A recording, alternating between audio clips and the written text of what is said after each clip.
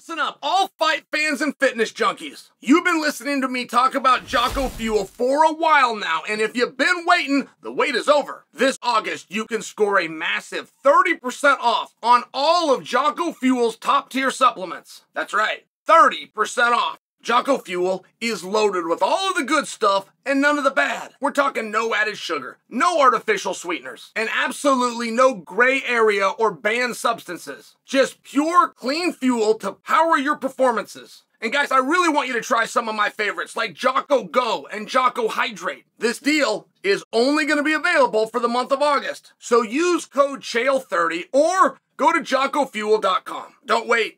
Fuel up with Jocko Fuel and crush your goals. Guys, click on the link below to make it happen. Dricus du Plessis' coach uses a cattle prod in practice and zaps athletes that are doing a technique wrong. Did you guys see the headline? Very good coach, very successful. He's got a world champion. He uses a cattle prod to show his athletes if they're doing something wrong. What do you guys think? I mean, what do you think about that? Kerry Kolot's father used to do this very thing, and Kerry Kolot talked about it. And Kerry's relationship with his father stayed intact. It was just fine. But Kerry spoke to that very point and said, if you're going to do that, you got to have the right kid. That was Kerry's exact words. You have to have the right kid. You cannot just go around with a cattle prod, and then when practice ends, get in the car and drive home together and act like everything is fine. It was a very compelling statement. And Dricus' coach uses a cattle prod.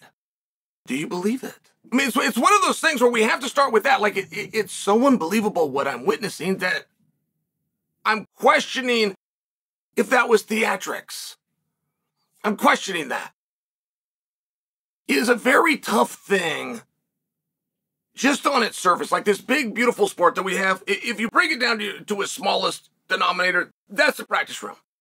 That is the gyms and the clubs and the groups of people that get together, set a couple of hours a day aside to work on this goal, and you build your way up. And it would be a very difficult thing to get somebody to pay you. To pay gym dues every month, to get somebody's parents to pay the gym dues, knowing I'm dropping my child off to be punched and kicked. I'll pick him up in 2 hours, and I'll pay you every 30 days, right? I mean, just like conceptually, the gym business is a very difficult one. And now you involve electrocution. And I'm just wondering, do I believe that happened? Do I believe that that's real?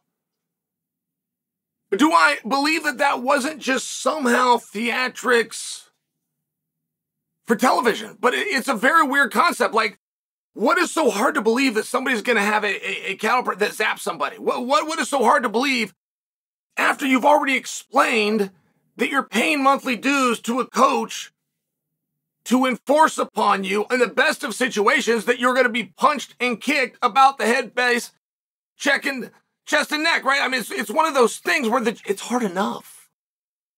It's hard enough to believe that these gyms even stay open. I remember Team Quest, when I started, it was at a car lot. It wasn't a gym. It couldn't be a gym. There would be no way that anybody could organize a gym and bring in enough revenue to pay the lease each month, to pay to keep the lights on. To pay for somebody to have running water so that they could use a bathroom and or use a shower after the workout. Like, this was not realistic, so we were in the back of a car lot. But everybody was. Everybody was in their garage. They were in their living room, and they moved the coffee table out of the way. It wasn't until well after 2001 when the first gym opened up that was doing something called mixed martial arts. Before then, you get a boxing workout over here, and you get a wrestling workout on this day. You and your buddy get a DVD, and you try something called an arm bar. It was just a very different time. So do I believe? I'm well aware that we've evolved. I'm well aware that this little niche sport is now mainstream. This small fringe thing that was only a dream can now produce a living for certain people. I'm well aware of that. But do I believe that we have grown to the extent that you could use a cattle prod and get anybody to come back. It's a tough one for me, right? And if you had the backstory, which is, hey man, that thing looks really scary and it's really not, it makes a noise and there's this little electric, it really doesn't feel very bad. Like even if you had that backstory, I don't know from a marketing standpoint, just conceptually, if you could get anybody to walk through that door. Hey guys, I want to train here. Hey, I want to come in here. I heard you do great things. I heard you produce UFC champions. I heard you shock people with cattle prods. Like I'm just not seeing. I'm not seeing how that all ties in. And I'm very curious about this. By the way, like this is a top coach. This is a coach who has a world champion. There aren't very many of those. There are not very many of those guys walking around. Now you got to have training partners for him. And what's the training partner get? To be punched in the head and face and kicked in the legs all day, right? It's one of these. It's an interesting spot. I don't know. I don't know. Would that work? Would that work with you?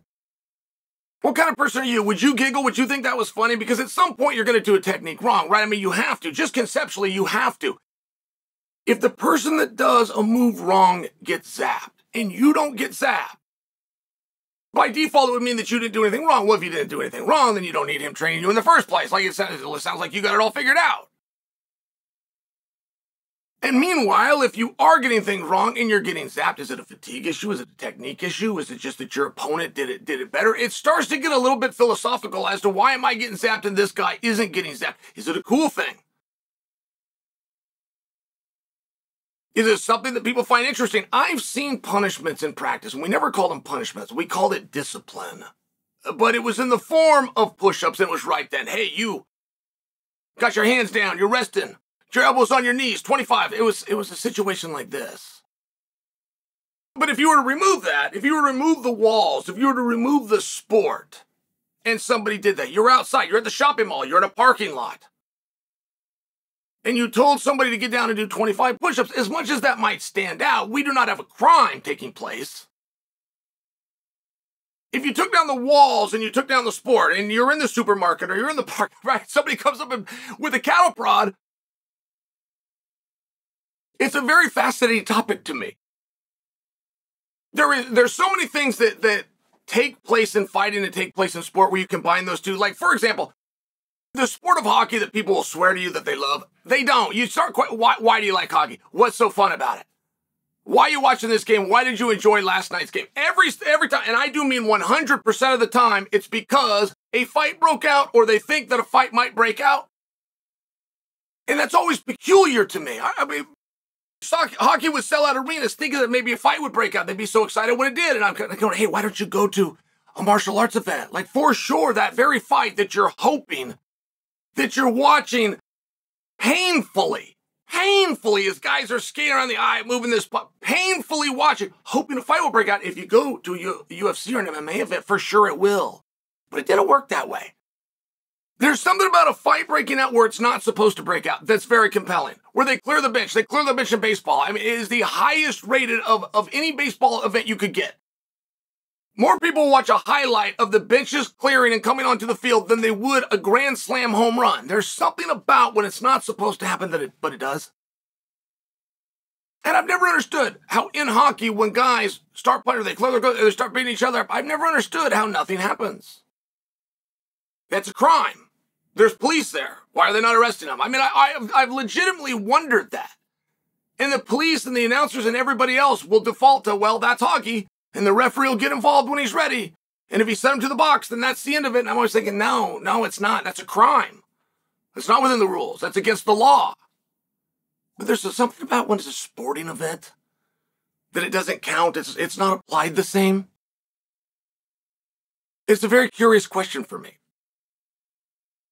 I saw the video. I saw the cattle prod. I heard the coach say that he would use it. I saw all of those things, but do I believe it? Would it work with you? And then think about it the other way too, not just as the athlete. If you were the coach and you had a pupil that wasn't doing a technique the way you thought was best, would you, as a matter of discipline, use the cattle prod on them? It's very interesting. It's a tough business model, but I imagine it's very tough to create a world champion. And he was able to do that. So we will leave this in the hands of the jury.